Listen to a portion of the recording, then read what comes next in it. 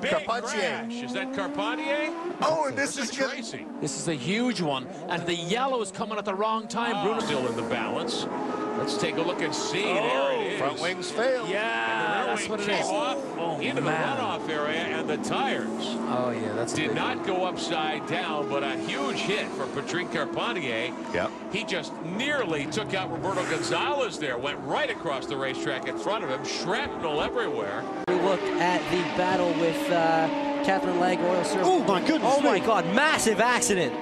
Oh my God! That is the motor. A tub landed upside down. That is the kink. I don't know who that is. Full course yellow. Might be we don't know who that is right now. Catherine's incident. This is the kink. Now she's back. She's already around, and she hits the wall with phenomenal force. The car flies up in the air, catches the fence a bit. The motor breaks off as she comes back down, and the tub continues to go. As the gearbox and the rear tires up in the air there, as the tub barrel rolls down the outside of the track there.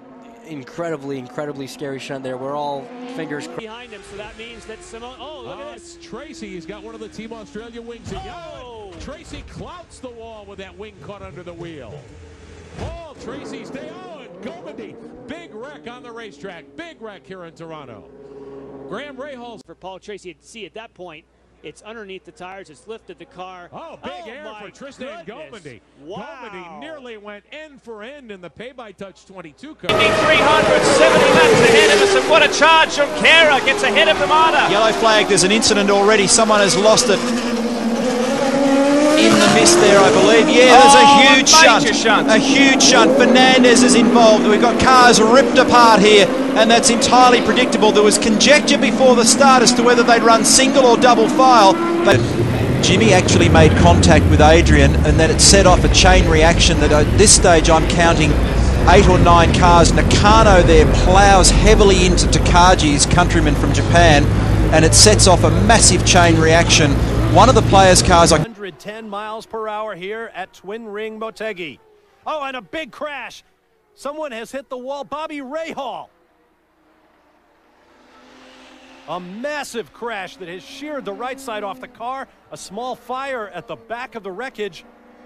That'll be an oil fire that's just...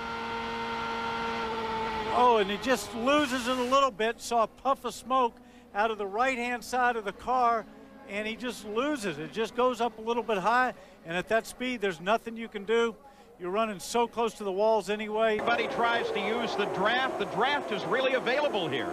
Well, it makes a big factor on this long straightaway. It's for the first time in an Indy car. One car with an engine going, it looked like, and no, against crash. the wall. That looks like Mark Blundell. Oh, he looks like he's okay, but he's moving in the car. Mark Blundell, a stream of smoke. I don't know if it was because the engine went or because he was already losing it. Hard against the wall, but he climbs out immediately, and of course the yellow comes out. So we're in our second yellow. Oh, yeah. Oh, his motor was definitely going.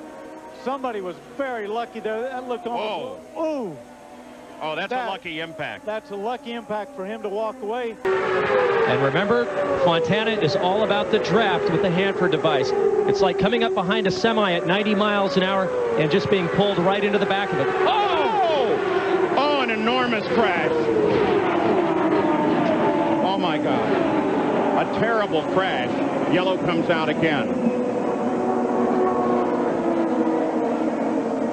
We're going to hold on identifying this car because there are 2 cars like it in the field. We want to assure ourselves they never... Whoa! Big time collision. Oh, whose car is that? The back of that car up against the wall. Ribeiro's in there. Johansson is in there. It's the other car that we really want to know about. Wait a minute. Who's that? Way up the line. And we have a very serious accident. Flag. Here is the replay. Eddie Lawson into Krosnoff. No, that is actually Stefan Johansson there. Johansson. And he was moving out to pass another car, which looked like it was Gilles de Ferran. I don't think he saw Krosnoff. He couldn't have seen him. And he moved over the last few years. Oh, we've got drama there indeed. And Gilles de Ferran in the Valvoline car is involved. several other cars. It looks like Michel Jourdain. Just have a look and see. Well, the race has been stopped, and there, my word, he really hit that wall at an angle, didn't it? Well, a very direct hit onto the wall. And there was obviously contact between him and another car before they even got to that. It looks like it's Gilles and Christian have touched wheels and have just sent each other into the wall, and obviously Christian's come off a lot worse. That second impact there was probably the one that's done the damage. Yeah, that's right. Once the initial impact is absorbed, and these cars have amazing properties to absorb impact from very high speed, but once the absorption has occurred once, then of course there's not much there to take a secondary impact. Almost like there was a stumble in the field back about Mauricio Guzman. Big crash in front of me, Paul. Yep, big crash going into one. Mark Blundell and Helio Castroneves, it appears to be. It is Castroneves. Is the other car? Yeah, it's Mark Blundell and Castroneves. Yeah. It's in turn one.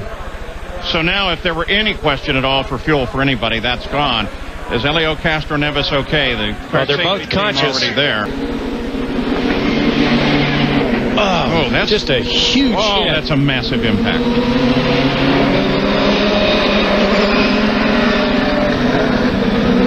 Castroneves catches the wall about 4 different times as it comes to a stop. Fortunately, most of it with to stop. Once Andre got in the box, Moore took off as I was carrying my tire out. His left rear hit the tire I was carrying, knocked it out. We've got to go back upstairs. We've got a car problem. Big problem. Several cars off, and one of them has flipped over. 3 cars involved. Michael Andretti looked like Mark Blundell in that bright Motorola colored car. Okay, through the kink on the back straightaway. 2 cars in front of him. Slips inside. He taps PJ, trying to pass him. Look at that. And he lands upside down on the track, rolling again, tumbling. Look at that. What a ride through that. Oh. That is unbelievable. And is that not a testament to the safety?